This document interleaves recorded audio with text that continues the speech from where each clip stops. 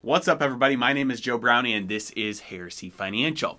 This month we just got the new consumer sentiment numbers for August and we saw the sharpest drop to the lowest level in a decade. This shows why pulling back on economic stimulus might be like trying to thread a needle that doesn't have an eye. Ready? Let's dive in. All right, so August saw the sharpest drop in U.S. consumer sentiment in over a decade. And in fact, since this has been being tracked, there's only two other times in which it has dropped more than this. One of those was at the depths of the recession from the Great Financial Crisis, and the other one was in April of 2020, following the eruption of the COVID lockdowns. Now, why is this important? This consumer sentiment, this drop in consumer sentiment comes right in time, basically, for when all the economic stimulus is starting to run to an end. We're starting to see unemployment benefits roll off all across the nation. We're starting to get near, even though it just got extended again, we're starting to get near to the eviction moratorium. We're starting to get to the end of the mortgage forbearance timelines for many people who have opted into mortgage forbearance. We're starting to see the end of a lot of money that has been being poured into the economy. And yes, we do have a stimulus bill coming up that is designed to target infrastructure. And yes, it's a stimulus bill because they're trying to cause spending to happen that wouldn't be spent otherwise, by definition, right? Because if it was being spent otherwise, then they wouldn't have to, put government money into it. Basically, force those economic transactions by law, by force, instead of just letting the economy, individual actors, by their own free choice, dictate where money and resources flow. And so as we're seeing a pullback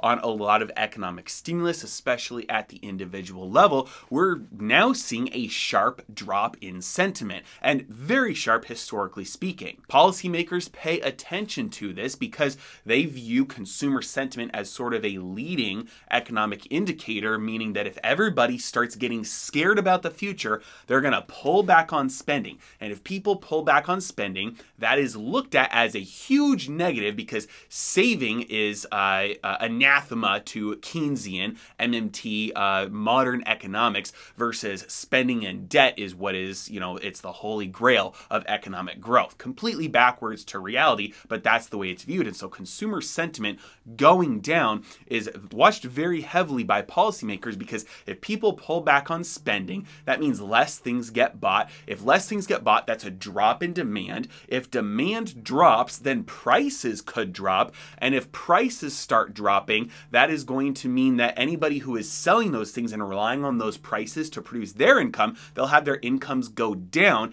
If incomes for corporations go down, you could start seeing layoffs. You could start seeing prices drop in order to stimulate demand. And if then those prices drop, revenues drop, earnings drop, you could see asset prices start to drop, or potentially even the ability to service debt could drop and cause defaults to start happening. And this is the classic deflationary death spiral that policymakers are absolutely terrified of. And so as sentiment is dropping right in time for the Federal Reserve to start thinking about tapering, this could give them all the reason they need to say, whoa, whoa, whoa, whoa, whoa, we don't want to come anywhere near a deflationary, even approaching deflation. Even disinflation is scary to the Fed. Remember, disinflation is like if you're driving a car and you go from 60 miles an hour to 50 miles an hour. You're still moving forward. So prices are still going up. You're just moving forward at a slower pace than you were before. So disinflation is going from 8% inflation to 6% inflation. You've still got inflation, but even that is scary to the Fed, scary to the government, scary to economic policymakers,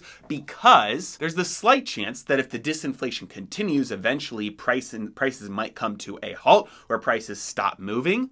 And then you're just on the border of deflation where prices might start dropping after that. And this is why economic stimulus is basically like a drug where you can't just continue the same amount of stimulus. You have to increase it over time because the deflationary forces that are built into nature are far stronger and they're persistent and they build over time and don't go away. Said another way, if technology didn't make people wealthier by causing deflation, by making scarce things more abundant, we'd all still be hunters and gatherers. years. There would be no wealth accumulation. Wealth wouldn't be a non-zero sum game, because wealth is not a zero sum game. Money can be a zero sum game, but wealth is not. There is progress. Wealth grows over time because technological progress makes wealth more abundant by causing abundance in things that are scarce, by giving humanity leverage in order to take over parts that required a lot of human labor before, so we can divert our attention and time and labor to other areas that have better returns. And so deflation is something that is built into the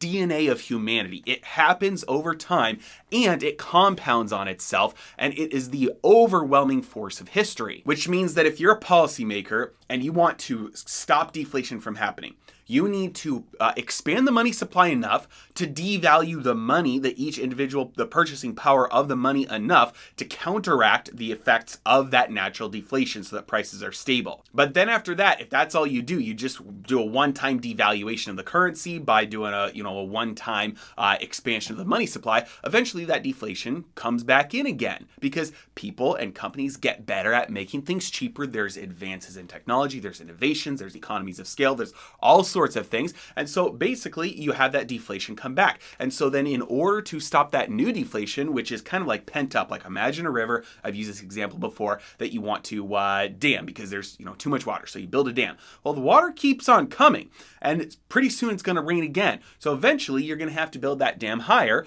to not only stop all that water that you stopped before, but all the new water that came in on top of that. And so the new expansion of the money supply has to be more than it was before. And I'm using expansion of the money supply and economic stimulus pretty much interchangeably because the money supply is expanded in order to try and stimulate the economy. And so I'm using them interchangeably in this video. This is pointed out very elegantly by Jeff Booth in The Price of Tomorrow. Fantastic book. I'll link it below. And I actually interviewed him on this channel a couple months back. If you haven't seen that interview, I highly recommend it. It was a fantastic conversation. But basically over time, you have deflation taking place primarily due to technology. And that is a net benefit for all of humanity. It is a good thing. But as a policymaker, if you're trying to just neutralize the effects of deflationary technology, you're going to have to print some money, and that is going to have to increase over time. And then because of that, if you keep on inching closer and closer to deflation and you want to avoid any chances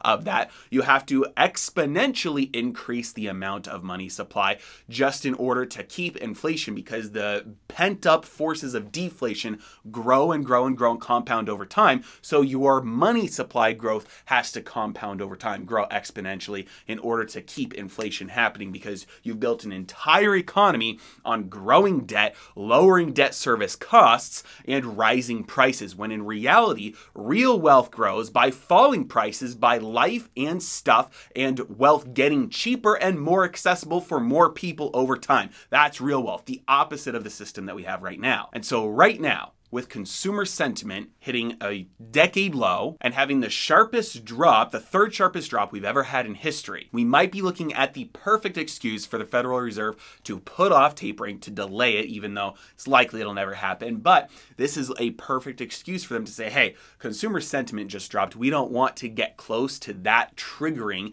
deflation, triggering the giant dam that we've built starting to crumble and letting out all of those pent-up deflationary forces just wipe out the economy, kind of like a forest fire. You have to have small fires over time to burn up the dead wood, because if you don't, and then a fire happens, it burns so hot and so wide, you burn off the topsoil, and then the land is dead. You burn off any ability for the forest to regrow after that. And so increasingly, it's looking like the Federal Reserve is going to have to try and thread this needle of, if we go too far this way of providing too much stimulus, eventually people lose faith in the currency. We've seen that time after time after time after time all throughout history. When you expand the money supply too quickly in order to pay for things, any economic stimulus type of programs, or really anything else where that money just makes its way through the economy, money printing eventually leads to the collapse of the currency. Said another way, too much money printing makes prices just skyrocket, sky high, to the point where people no longer want to hold on to that currency. So anytime they have to take it, they dump it as fast as possible. But if they go the other way and start to taper, here, not only are you risking to undo some of the inflation that we've seen over the past year, but you're also risking that things like consumer sentiment drop. You risk debt starting to default. You risk asset prices starting to fall. You risk all sorts of things that could be a trigger, could be that first domino falling that could spark a deflationary death spiral where everything collapses. And that is probably more feared by central bankers today than hyperinflation. And we're slowly getting to that point where monetary policy is going to have to choose one way or the other. Hyperinflation or deflationary death spiral. And this month's drop in consumer sentiment on the back of some of the largest economic stimulus in history is proof of that. As always, I really appreciate you guys. Thank you so much for watching. Have a great day.